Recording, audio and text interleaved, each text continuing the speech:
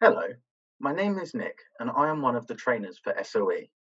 In this video, I will guide you through the SNOMED functionality in Exact.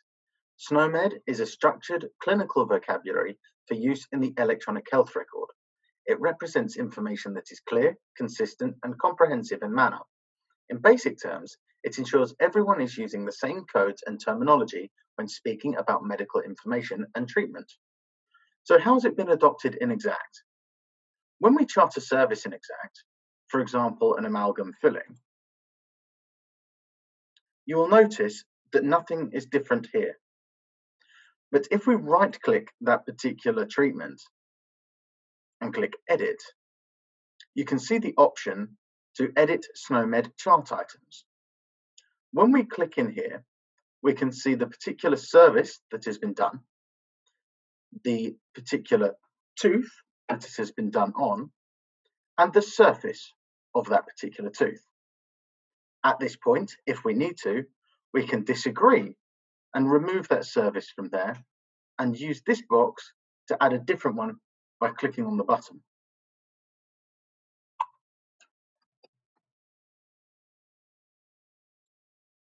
Like so. And we can click OK.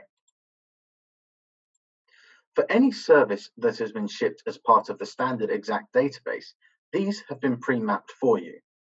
But for example, if we chart an implant, which is a code that I have created on here, then it is going to ask us which SNOMED item this adheres to.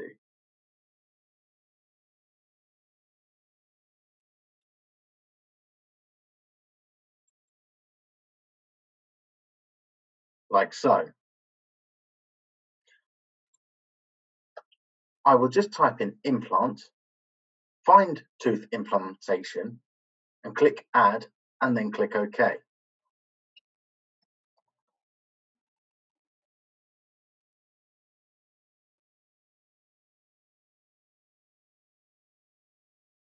Like so. For any codes that you have created yourself, SNOMED does require you to map those. It will have to be one of your clinical team that decides which services match to which SNOMED codes.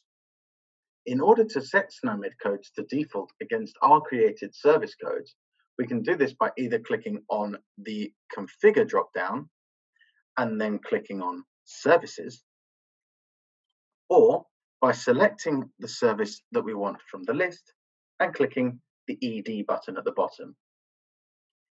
If we look at the amalgam restoration again, for example,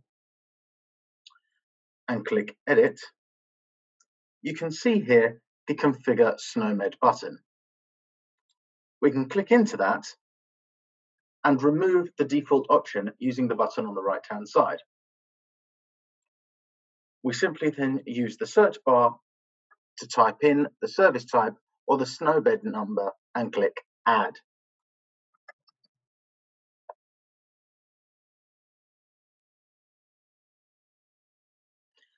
Default in chart just means that it won't ask us each time we chart this item what the code is. We would likely want this ticked. Going back to our example of an implant that we have created, we would highlight that and click the ED button at the bottom once again. Click Configure SNOMED and begin to type implant into the search box.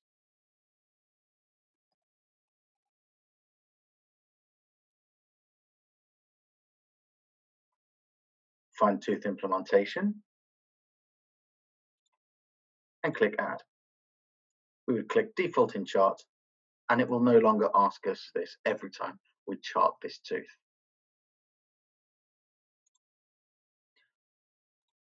We will have to do that for every code that we have manually created in Exact if we want them to be SNOMED compliant.